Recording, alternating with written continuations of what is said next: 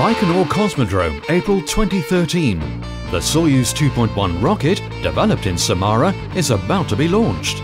The rocket contains equipment to study organisms in space, as well as an ICE, a microsatellite developed by scientists and students of Samara State Aerospace University. ICE will be sent into orbit to help the scientists predict natural and ecological disasters, to control the state of oil and gas pipelines, and study the Earth's magnetic field. The launch of the first ICE was a success. 2 microsatellites of this type are currently functioning in circumterrestrial space. This allowed Samara State Aerospace University to become one of the few universities in the world having their own orbit group. SSAU also developed a system of space data importation and processing. The first satellite developed by SSAU was launched in 1989. 6 spherical satellites were launched within the next 3 years by 1992.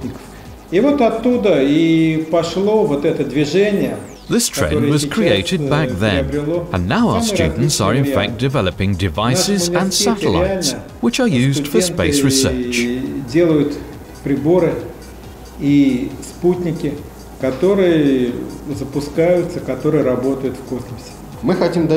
Our objective is to make every student's final project more than just an explanatory note to a diploma.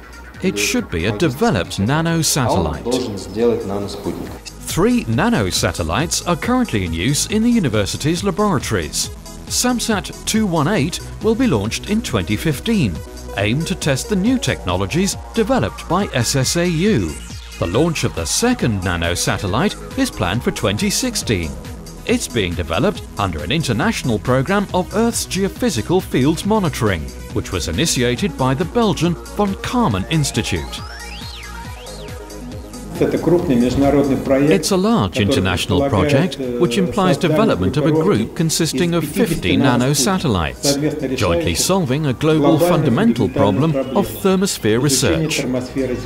Among tens of other nanosatellites, the Russian one, developed by the Department of Space Research of SSAU, the only Russian university participating in the project, will be a chance for the scientists to test their theoretical research in practice and thus prepare for the launch of the third satellite. The latter will consist of only home-produced components. We are going to develop our own nanosatellite in 2017.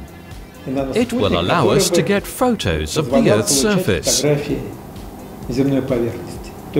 So we are trying to make a step towards this catchword, the import substitution. A special program for development of nanosatellite technologies is based in SSAU. Satellites made by our students will be launched in orbit on an annual basis. We continue the development of a maneuvering unit for nanosatellites and keep working on the original technology of their separation during a passing launch.